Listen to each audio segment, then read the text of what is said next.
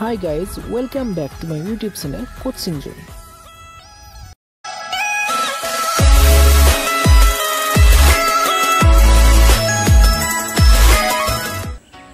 সকল আজি তোমালোকৰ ওচৰলৈ আগবঢ়াই লৈ আহিছো ক্লাছ 8 maths textbookৰ আমাৰ যেটো 9.2 অনুশীলনী আছে সেই অনুশীলনীৰ শেষৰ পাৰ্টি অৰ্থাৎ এইটো পাৰ্ট হ'ব পাৰ্ট নম্বৰ 18 ইতিমধ্যে আমাৰ ইয়াৰ যেটো 17টা পাৰ্ট প্ৰস্তুত কৰি উলিয়া হৈছে এই 17টা পাৰ্টত ইয়াৰ আমাৰ 8 নম্বৰৰ যেকিটা আমাৰ 6 নম্বৰলৈ অংক আছে গোটেইকিটা সমাধান কৰা হৈছে আৰু আজি আমি ইয়াৰ 8 নম্বৰৰ বাকি শেষৰ যেটো অংক থাকিব এইটো সমাধান কৰিম আৰু লগে লগে আমাৰ এই যেটো অনুশীলনী এই অনুশীলনীটো সমাপ্ত হৈ যাব গতিকে যদি এতিয়ালৈকে আগৰ ভিডিঅ'বোৰ চোৱা নাই তেন্তে প্লিজ ভিডিঅ'বোৰ চাবলৈ নাপাহৰিবা আৰু লগতে ভিডিঅ'বোৰ চাই তাত যদি কিবা কিবি থাকে তেন্তে নিশ্চিতভাৱে কমেন্ট সেকশন জনাবা গতিকে আমাৰ আজি ইয়াৰ যেটো কোৱেশ্চন আছে হেতুত কৈছে যে অৰ্থাৎ আমাৰ যেটো 7 নম্বৰ অংক হেতুত কৈছে যে 2x - 1 by 2x is equal to 2 হলে 4x square plus 1 by 4x square আৰু 16x to the power 4 minus 1 by 16x to the power 4 মান নিৰ্ণয় কৰা আৰু এই অংকটো আমাৰ যেটো 6 নম্বৰ অংক এইটো দৰে একেই মেথডৰ অংক হয় গতিকে যদি 6 নম্বৰটো বুজি পাইছে তেন্তে ইয়াৰ যেটো 7 নম্বৰ হেতু বুজি পাবা গতিকে প্ৰথমতে আমি অংকটো সমাধান কৰিবলৈ আমাৰ নম্বৰটো দি লৈছো আৰু মই যেখিনি দিছে গিভেন বুলি দি সেইখিনি লিখি লৈছো ইয়াত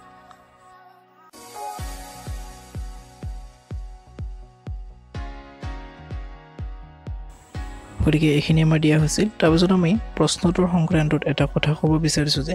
মোৰ এনেকুৱা লাগিছে যে এই প্ৰশ্নটো আমাৰ কিতাপত ভুল আছে গতিকে এই যেডাল চিন এইডাল মাইনাসে হ'ব লাগিছিল কিন্তু আমাৰ কোৱেশ্চনটো এইডাল প্লাস দিয়া হৈছে গতিকে আপোনালোকৰ কি মতামত নিশ্চিতভাৱে কমেন্ট সেকশনত জনাবলৈ নাপাহৰিব গতিকে আমাৰ যেটো 4x square minus 1 by 4x square আছে হেতু আমি এনেকৈ লিখিব পাৰো যে 2x minus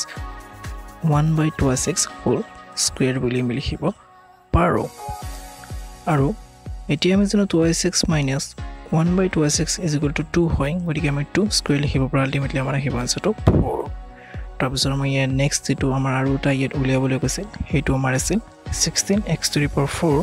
minus 1 by 16x to the power 4 is equal to what গতিকে আমাৰ যেটো 16x to the power 4 minus 1 by 16x to the power 4 হেতু আমি যদি ভাঙি লিখো তেন্তে লিখিব পাৰো যে আমি 4x to the power 2 minus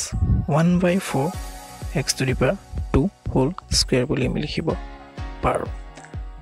গতিকে আমি যেটো ইতিমধ্যে গম পাইছো যে 4x to the power 2 minus 1 by 4x to the power 2 is equal to আমাৰ 4 আহিছে আগৰ অংকত গতিকে আমি ইয়াত লিখিব পাৰো 4 গতিকে আমাৰ এনসাৰটো যেটো আমি স্কয়াৰ আছে 4 স্কয়াৰ পাব গতিকে আমাৰ যেটো এনসাৰ হেতু হ'ব 16 তাৰপিছত আমাৰ যেটো 8 নম্বৰ প্ৰশ্ন হেতুৰ মাজলৈ আহিছো 8 নম্বৰ প্ৰশ্নত কৈছে যে a minus b is equal to 10 আৰু a b অৰ্থাৎ a into b is equal to 11 হলে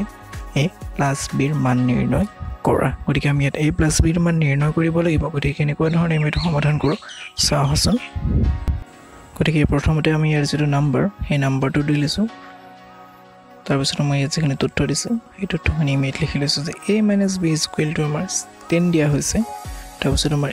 a b অৰ্থাৎ a into b is equal to 11 আৰু আমাৰ a plus b এইটো মান উলিয়াবলৈ কৈছে গতিকে এইটো আমি সমাধান কৰিবলৈ হলে আমি প্ৰথমতে কি কৰিম আমি প্ৰথমতে ইয়াত a - b টো আমি হোল স্কয়াৰ কৰি লম তেন্তে আমাৰ যেটো a - b ৰ মান হেতু স্কয়াৰ কৰি দিম গতিকে আমাৰ a - b হোল স্কয়াৰ যেটো আমাৰ অভিদ সেই অভিদটো যদি আমি ইয়াত ভাঙনি কৰো তেন্তে হ'ব আমাৰ a square minus 2s a b plus b square is equal to আমাৰ 10 স্কয়াৰ মানে আহিব 100 গতিকে আমাৰ ইয়াত এতিয়া যদি আমি এটো চাও তেন্তে আমাৰ a স্কয়াৰ মানে a স্কয়াৰ থাকিব তাৰপিছত আমাৰ এখিনি আমাৰ পূৰণ কৰিলে 2s ab যেটো আমি ab ৰ মান ইতিমধ্যে গম পালো যে 11 হয় সেই আমি ইয়াত ab ৰ ঠাইত 11 লিখি দিম into 11 plus b square is equal to 100 গতিকে এতিয়া আমি ইয়াত কি কৰিব পাৰো যে a স্কয়াৰটো আমাৰ থাকিব ইয়াত তাৰপিছত আমাৰ যেটো b স্কয়াৰ হেতু আমি এইফালে লিখি দিছো b স্কয়াৰ পজিটিভ কিন্তু আমাৰ ইয়াত যেটো 100 টো আছে আৰু আমাৰ 2 লগত যে 11 পূৰণ হৈছে তাৰ আগত মাইনাস সাইন আছে গতিকে 2 লগত 11 পূৰণ কৰিলে 22 আমাৰ সমান চিনৰ সোফালে আনা কাৰণে এটো পজিটিভ হ'ল অৰ্থাৎ আমাৰ 100 যোগ 22 গতিকে a square plus b square is equal to আমাৰ যেটো মান আহিব হেতু আহিব আমাৰ 122 গতিকে আমাৰ a square plus b square মান আহিলে 122 এতিয়া আমি আকৌ আমি এই মেথডটো ব্যৱহাৰ কৰিব পাৰো যে a plus B whole square আমি কৰিব পাৰোঁ গতিকে a plus b whole square আমি কৰিলে এতিয়া আমাৰ a square plus 2ac ab plus b square আহিব গতিকে a স্কুৱেৰটো a স্কুৱেৰে হৈ থাকিব আমাৰ ইয়াত তাৰপিছত 2s ইনটু আমাৰ যেটো ab মানে আমি 11 বুলি জানো গতিকে আমি ইয়াত ab ঠাইতে আমি 11 লিখিম তাৰপিছত আমাৰ b স্কুৱেৰটো b স্কুৱেৰে হৈ থাকিব তাৰপিছত আকৌ আমি এইটো আমি লিখিব পাৰিছো a square plus 22 plus b square তাৰপিছত আমি আকৌ এইখিনি মানে আমি a স্কুৱেৰ আমি এই পজিটিভ b স্কুৱেৰটো এইফালে লৈ আহিছো আৰু 22 টো আমি এইফালে গৈছে একো কথা নাই যেটো সমান চিনৰ একেফালে আছে গতিকে চিনৰ পৰিৱৰ্তন নহয় এতিয়া আমাৰ যেটো a square plus b square এই মানটো আমি ইতিমধ্যে উলিয়াই থৈছো দেখিবলৈ পাইছে গতিকে তাৰ ঠাইতে আমি 122 লিখিব পাৰোঁ গতিকে 122 প্লাছ 22 ইজ ইকুৱেল টু আমাৰ আহিব 144 গতিকে আমাৰ ইয়াত যেহেতু আমি a প্লাছ b হোল স্কুৱেৰৰ মান লৈ আহিছিলোঁ গতিকে এটাকে a plus b whole square is equal to 144 কিন্তু আমাৰ a প্লাছ b হে মান উলিয়াব লাগিব সেয়েহে আমি a প্লাছ b কৰিলে ইয়াত যেটো স্কুৱেৰ উঠি গ'ল সেয়েহে আমাৰ ইয়াত এডাল ৰুট অভাৰ আহি যাব আল্টিমেটলি আমি ইয়াত লিখিব পাৰোঁ যে a plus b is equal to 12 কাৰণ আমি জানো যে 144 যেটো বৰ্গমূল সেইটো হ'ল 12 গতিকে এইটোৱে আমাৰ এনসাৰ